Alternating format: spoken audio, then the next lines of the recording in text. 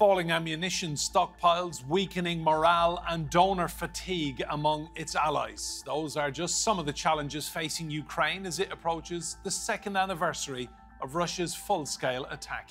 Can Ukraine survive another year?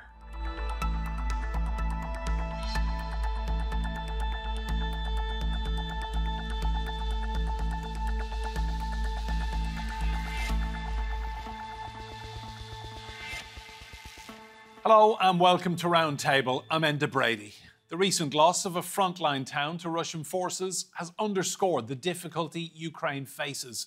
After 2 years of bitter fighting and a multi-billion-dollar aid package stalled in the US Congress, just how are Ukrainians coping? TRT World correspondent Joel Flynn travelled to Ukraine and sent us this report.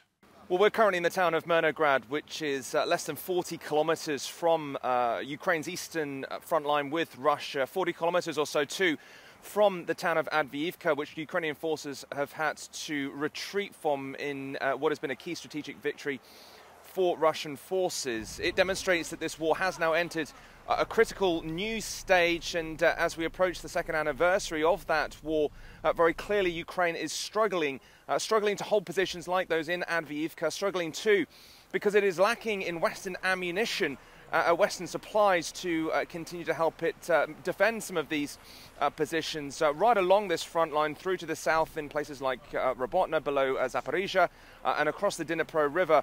This is what the front line is dealing with, issues around things like bullets, as well as questions around more expensive things like anti-air defenses and long-range missiles. Russia is still able to produce those in large quantities and deploy those with brutal effectiveness against these Ukrainian forces. Now, some of the soldiers that we've been talking to over the last few days have told us that even though they are running low on their supplies, their determination to win this war remains as strong as ever. One soldier told us that even if we run out of weapons, we would pick stones up and use those against the Russians. They too said that even though the Russians continue to try and break through this front line, the Russians are also running out of people. Russian deaths are outnumbering Ukrainian ones by a substantial ratio, but still, these Russian forces continue to come, and over the last few months we have seen this Russian front line make very significant and very problematic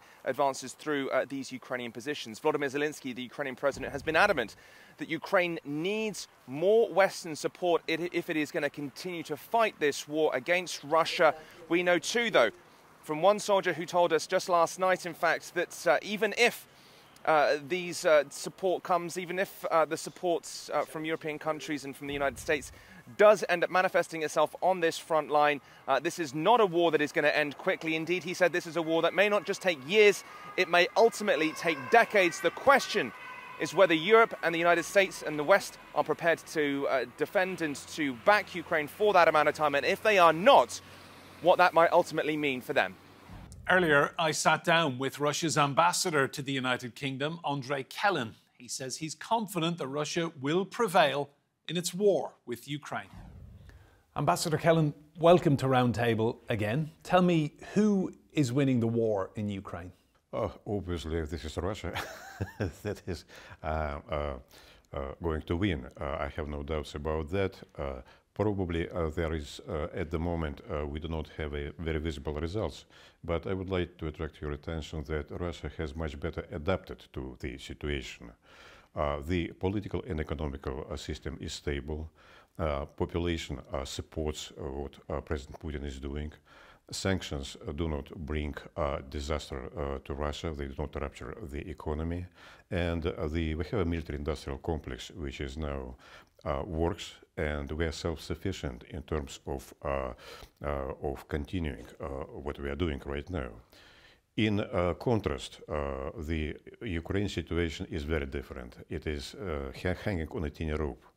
It depends a lot on external financement, and this dependency causes internal troubles politically, internally they have started.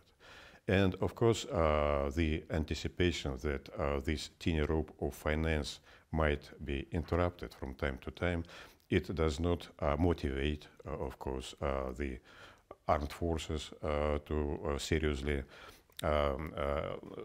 seriously go into struggle as it was in the beginning, and a lot of consequences about that. So the answer is that it's a question of time right now. What does victory look like then from a Russian perspective? I do not know, but we need actually to achieve our goals. This is demilitarization of Ukraine, denazification, which is also an important thing, because any notion of existence of Nazi moods or Nazi movements or parties, it should be eliminated from the constitution. Ukraine should be neutral, and all our interests, security interests, should be taken into account not only by Ukraine, but also by European countries and especially the whole West. That includes the United States. Neutrality, as it has been stated in the Ukrainian constitution, plus the normal conditions for the Russian-speaking population are very important over there.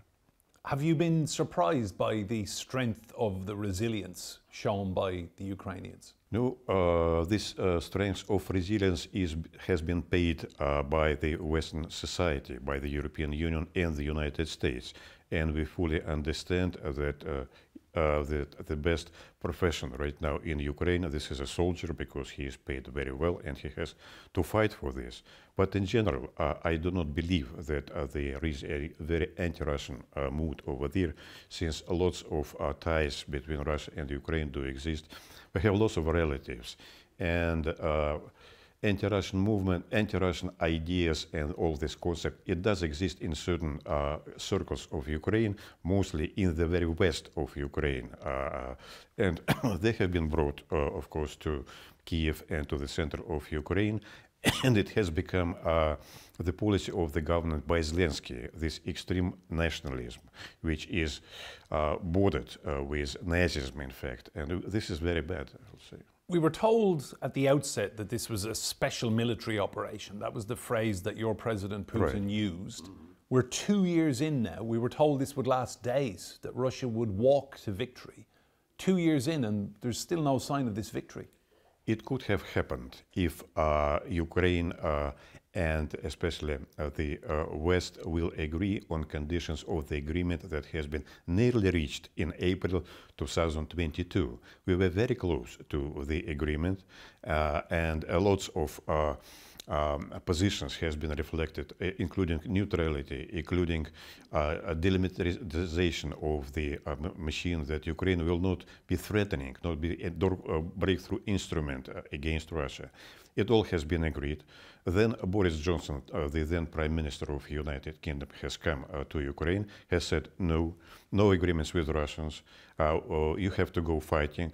And it has been also reflected at the communique that has been published by the Foreign Office after his visit. So Boris Johnson, to be clear, Boris Johnson blocked peace efforts. He blocked peace efforts, of course, with a blessing from Washington, because he cannot do it himself personally, but he has come over there.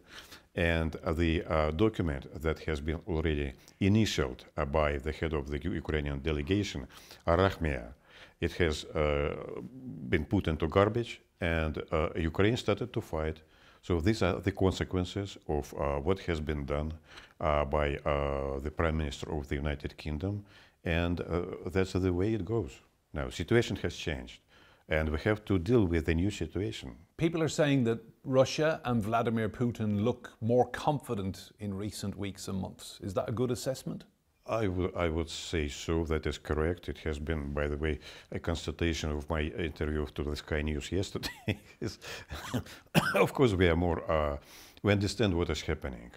And we understand probably the course of events in the coming months. Contrary to that, I do believe that Ukrainian government do not understand what is happening. It is now in defense.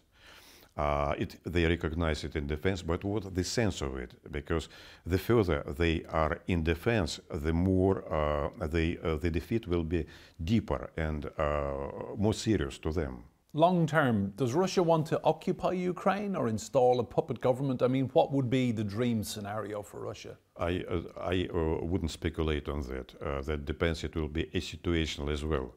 Because at a certain point in time, those who are ruling now in Ukraine and those who are in the West are supplying arms and money, they have to recognize facts that Ukraine is going into the abyss.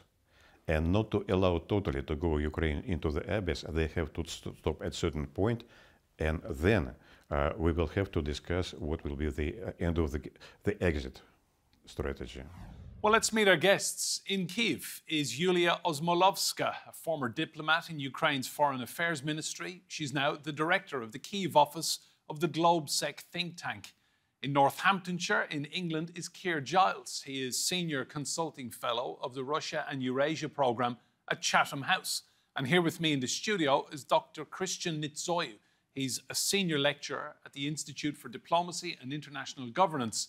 That's at Loughborough University. You're all very welcome to Roundtable. Yulia, good to see you again. Just tell us how people are feeling in Ukraine as we're now 2 years into the war.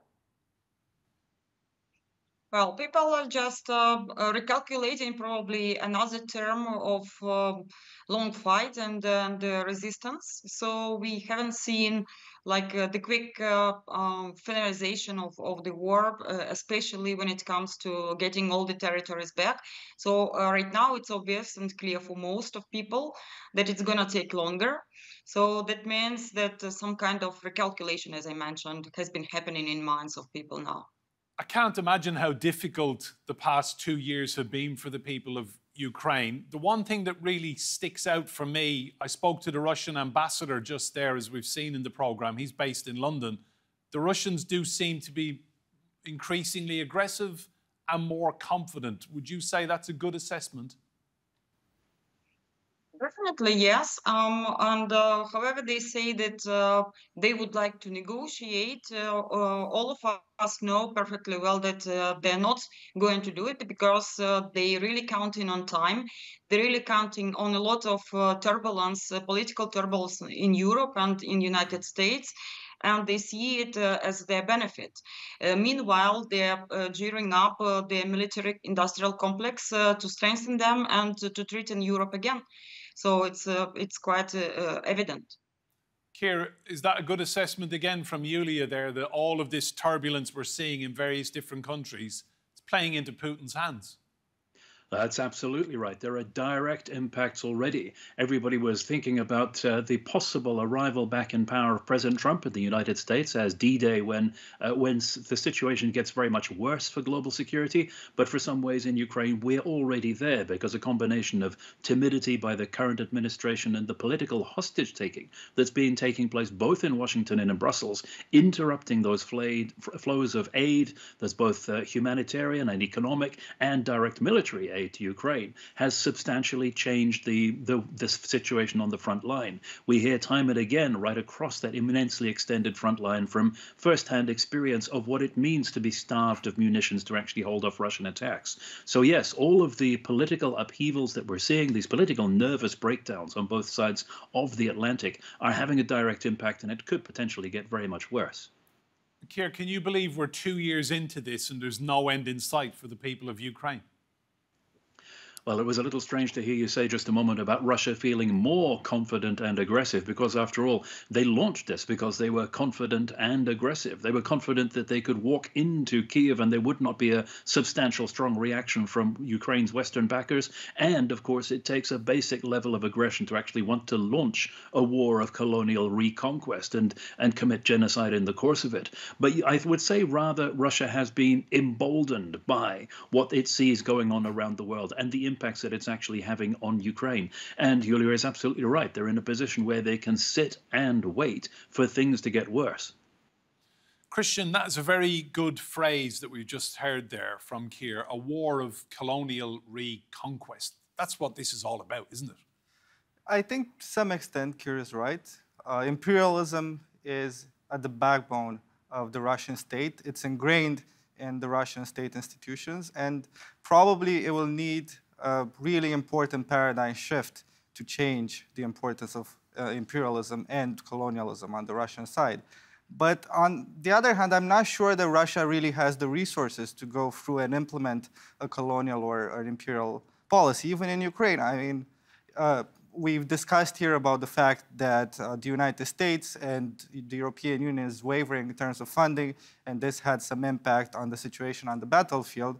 But at the same time, it's taken Russia 2 years to get Avdiivka, and it's been a battleground for, I would say, more than 10 years at this point. So that, to some extent, I think, questions whether or not Russia really has the ability to implement a larger imperial project and go to the Baltic states, for example, or to Eastern Europe. But a lot of analysts would actually argue that Russia's invasion of Ukraine was an irrational aspect. So the fact that it doesn't really have the capabilities to implement an imperialistic policy, that doesn't mean it won't try to do it.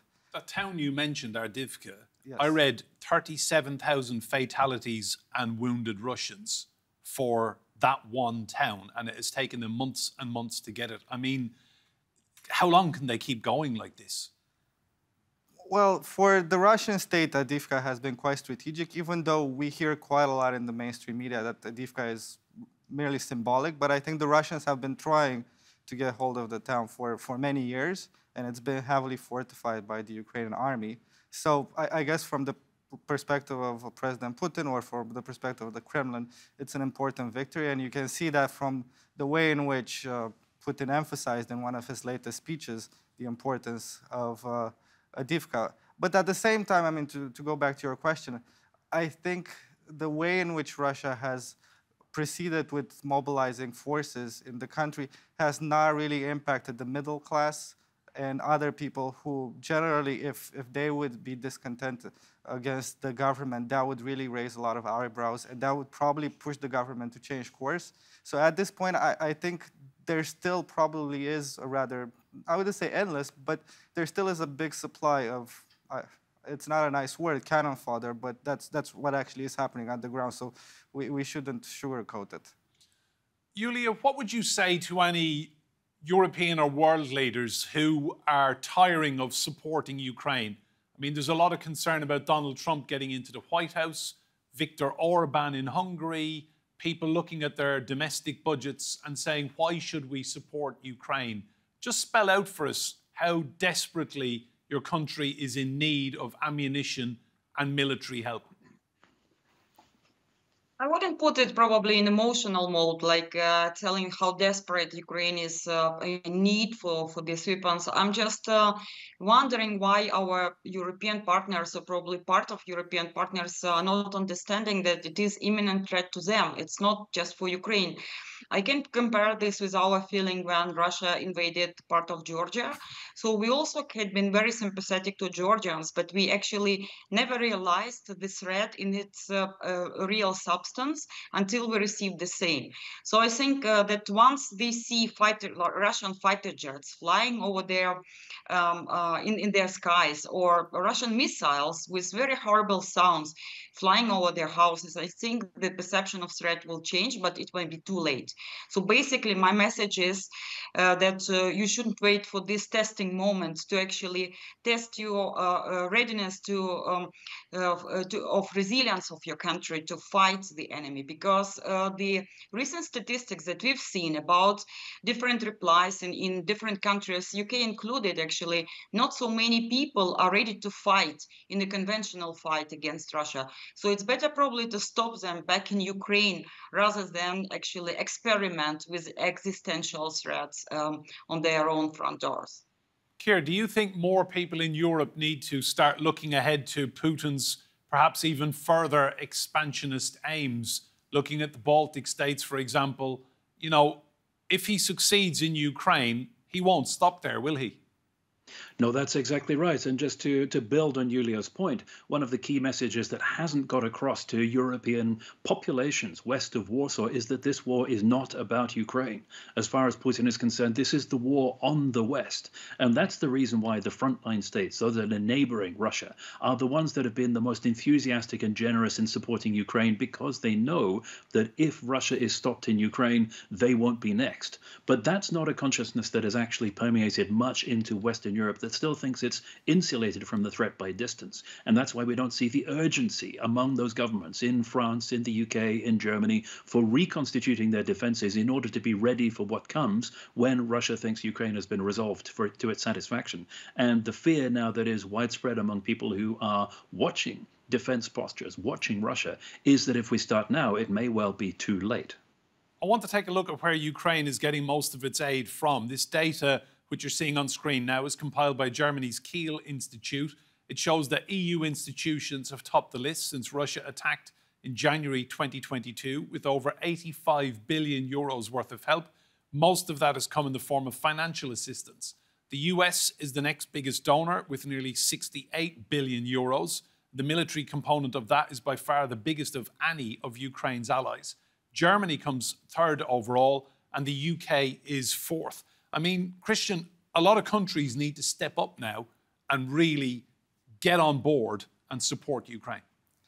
Well, I think we should also focus on the non-military support as well, because there have been problems, for example, with agricultural workers in Poland or in Hungary or in Romania who've opposed helping Ukraine. And I think the military aspect is just one component, but Ukraine's economy needs to be helped from a different perspective as well. But if we look at the figures you've just outlined, the situation in the United States is quite perplexing, because if we were to have this discussion a year ago, I think everyone would have supported giving more aid, military aid or financial aid to Ukraine. But now it seems that, I would say very cynically, that a large part of the establishment in the United States doesn't care that much about Ukraine, but cares more about the fight with Russia. And at the end of the day, we live in the age of social media, everyone has not a very long attention span, I would say. So it seems that a lot of the public attention in the United States is moving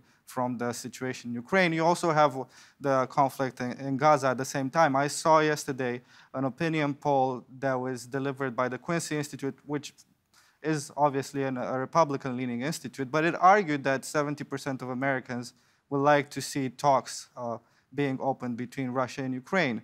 So the situation, I think, in the United States is quite perplexing, and I'm personally disappointed that the way in which, particularly the Republicans, but also the Democrats, have managed to, let's say, dent the public support towards Ukraine. Yulia, give us an indication of your daily life, your routine, how you've managed to keep going, not knowing every day whether there will be a Russian artillery shell hitting your building or where you work.